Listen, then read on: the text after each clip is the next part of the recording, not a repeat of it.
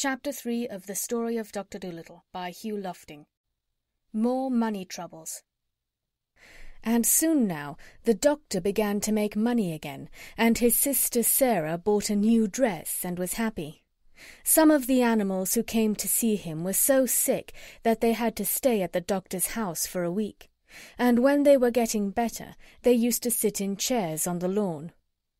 And often, even after they got well, they did not want to go away. They liked the doctor and his house so much, and he never had the heart to refuse them when they asked if they could stay with him. So in this way he went on getting more and more pets. Once, when he was sitting on his garden wall smoking a pipe in the evening, an Italian organ grinder came round with a monkey on a string. The doctor saw at once that the monkey's collar was too tight and that he was dirty and unhappy.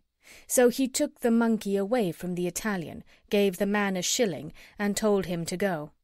The organ grinder got awfully angry and said that he wanted to keep the monkey, but the doctor told him that if he didn't go away he would punch him on the nose. John Dolittle was a strong man, though he wasn't very tall. So the Italian went away, saying rude things, and the monkey stayed with Dr. Dolittle and had a good home. The other animals in the house called him Chi-Chi, which is a common word in monkey language, meaning ginger.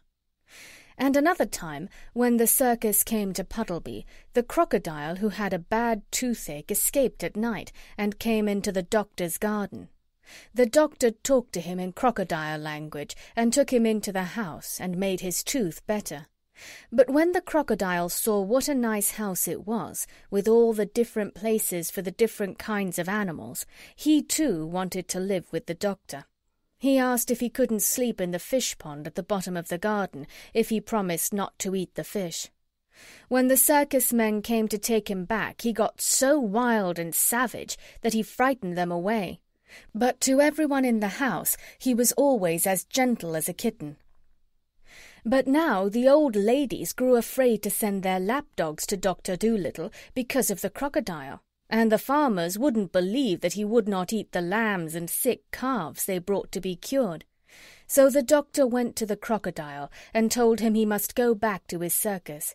But he wept such big tears and begged so hard to be allowed to stay that the doctor hadn't the heart to turn him out. So then the doctor's sister came to him and said, "John, you must send that creature away.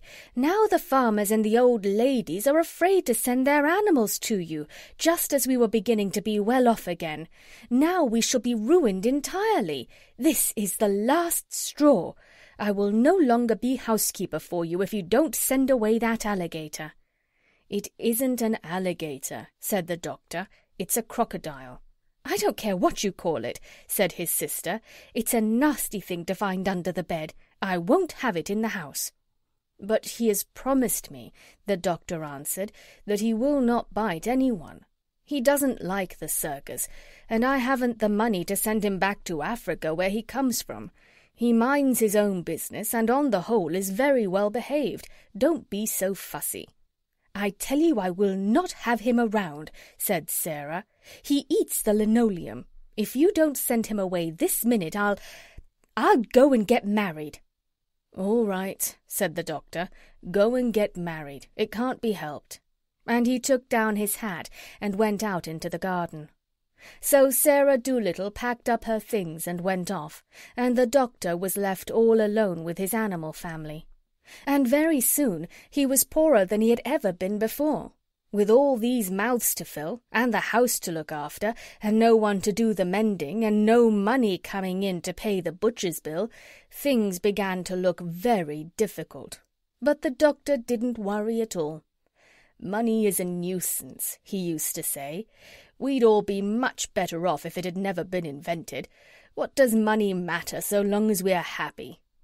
But soon the animals themselves began to get worried. And one evening, when the doctor was asleep in his chair before the kitchen fire, they began talking it over among themselves, in whispers. And the owl Tutu, who was good at arithmetic, figured it out that there was only money enough left to last another week if they each had 1 meal a day and no more. Then the parrot said, "I think we all ought to do the housework ourselves. At least we can do that much. After all, it is for our sakes that the old man finds himself so lonely and so poor." So it was agreed that the monkey, Chi-Chi, was to do the cooking and mending. The dog was to sweep the floors, the duck was to dust and make the beds, the owl Tutu was to keep the accounts, and the pig was to do the gardening. They made Polynesia the parrot housekeeper and laundress, because she was the oldest. Of course, at first they all found their new jobs very hard to do, all except Chi-Chi, who had hands and could do things like a man. But they soon got used to it, and they used to think it great fun to watch Jip the dog sweeping his tail over the floor with a rag tied onto it for a broom. After a little, they got to do the work so well that the doctor said that he had never had his house kept so tidy or so clean before. In this way, things went along all right for a while, but without money they found it very hard. Then the animals made a vegetable and flower stall outside the garden gate and sold radishes and roses to the people that passed by along the road. But still they didn't seem to make enough money to pay all the bills, and still the doctor wouldn't worry. When the parrot came to him and told him that the fishmonger wouldn't give them any more fish, he said, "Never mind. So long as the hens lay eggs and the cow gives milk, we can have omelettes and junket. And there are plenty of vegetables left in the garden. The winter is still a long way off. Don't fuss. That was the trouble with Sarah. She would fuss. I wonder how Sarah's getting on. An excellent woman in some ways. Well, well."